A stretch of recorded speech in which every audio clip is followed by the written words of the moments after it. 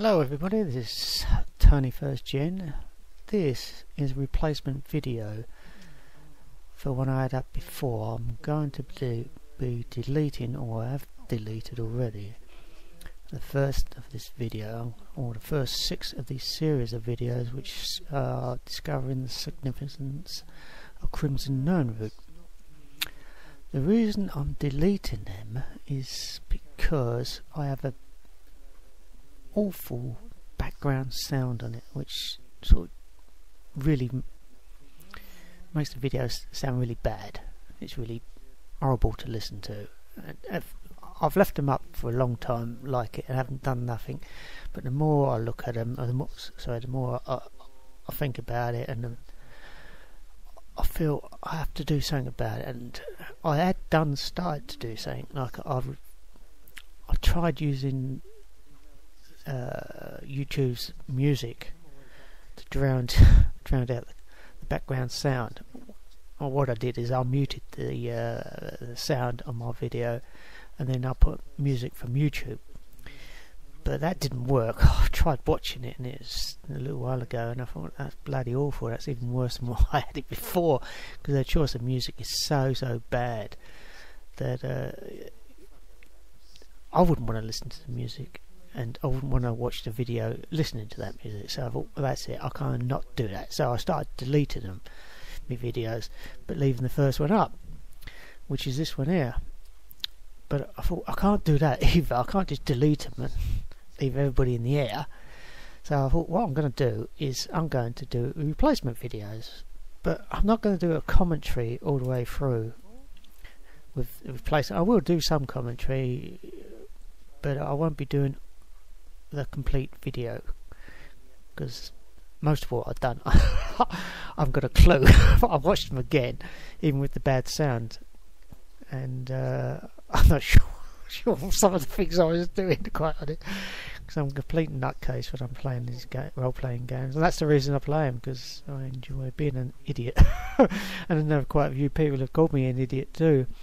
And my style of commentary is not suited to a lot of people, and they don't like it, and that's why I don't get very many views, because they think I'm an idiot and babbling on about absolute nothing, which is what I do. I enjoy playing the game, and I talk to my companion, in this case, which is Lydia, where Lydia seems to be with all my characters. I've got about 5 different characters running around Skyrim, all of them with Lydia. I'm going to get rid of her, and one of them I've got to dare to get rid of her. I like her with it. I like having a character. I've always had characters, or at least tried to add characters in my role-playing games, because I like to have characters with me. I like to feel as if I'm playing as a team. I enjoy doing that. Yeah, I know that's what co-op's for, but you can't play Bethesda's games in co-op, which is a real shame, because I would love to do it, but you can't do it. So the next best thing is to have a companion, and I pretend she's talking to me, and I talk back to her. In fact, I actually take the piss out of her quite a lot, as if you've watched my videos, you wouldn't know I take the pee out of her a hell of a lot. But I like to have fun, enjoy myself. So I can't really do the video commentary all over again, but for this first one I probably will. But whether I'll go all the way to the end, I'm not sure yet. We'll see when we. Okay, it's only 10 minutes long, so that's not too bad. So, but yeah, a word about the quest itself. Right, the quest. I came across it by mistake. In fact, I come across the quest prematurely. The quest is get back to your roots, which you got to find the significance of Crimson Nirnroot. There's another type of Nirnroot that is crimson in colour, and it doesn't glow either, but it does give off the sound of Crimson Nirnroot. So you can find it like that, but it's not in this world above ground, should I say. It's not above ground. It can only be found in one place, and that place is Blackreach. But like I said, I come across the quest because I put this mod in, what you're looking at now, which puts these trees all around Whiterun.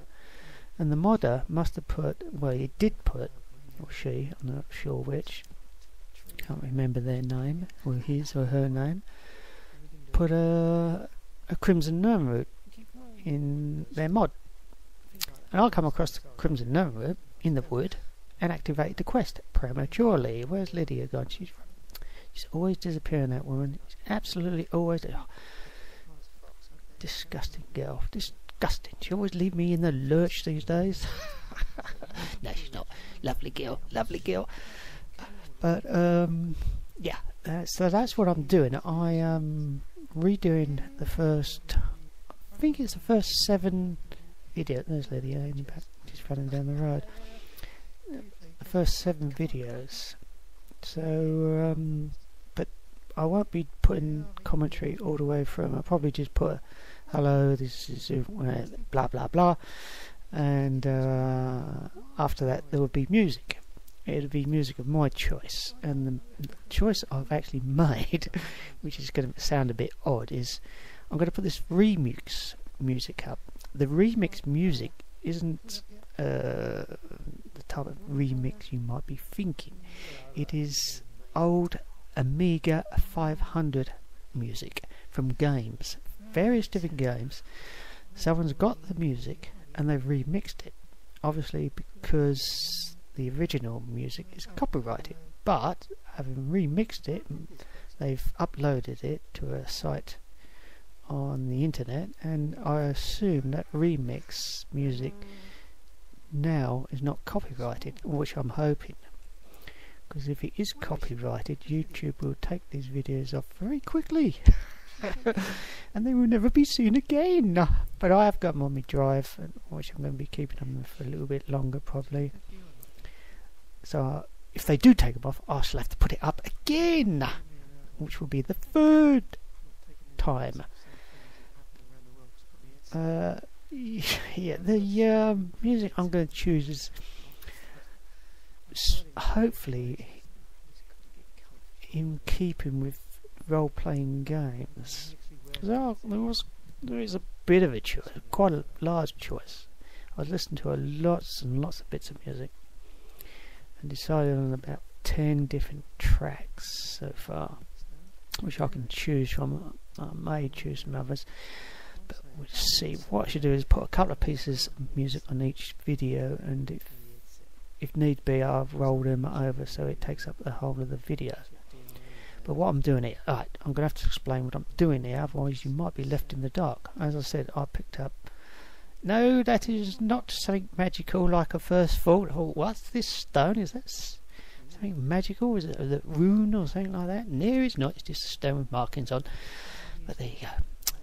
That's what happens when you play the game around the first time. And I'm actually playing this game blind.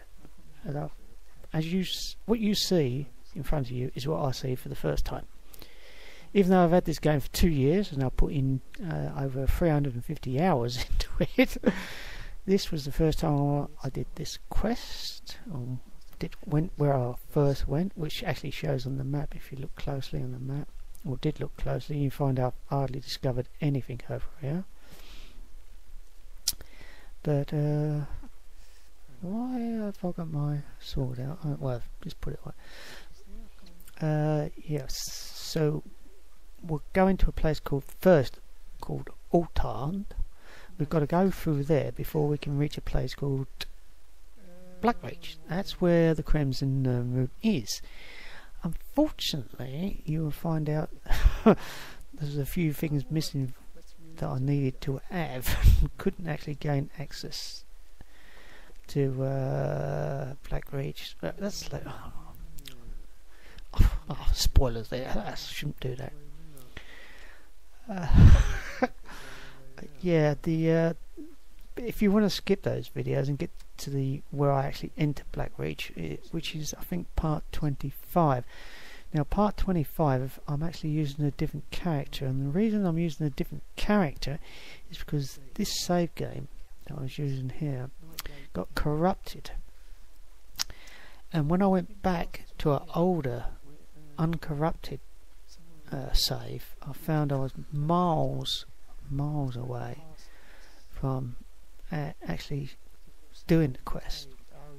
I knew roughly where I could actually prematurely activate the quest, but my character was only about level 6 or something like that, and I could not go into Blackreach with all time, whatever it was, with such a low level character. So I tried to get her up to speed, but it was taking so long. So this, what I should do is I should use a different character who was already waiting to go into Blackreach, who already had the quest, but was part of the main quest, because you've got to go into Blackreach in the main quest to pick up the Elder Scroll, which is in Blackreach itself. So that's where the main quest really starts, and that's where the main quest for Crimson Nirnroot also really starts. So if you want to go to Black Part 25, do so now. Thanks for watching this one though. I'll see you later.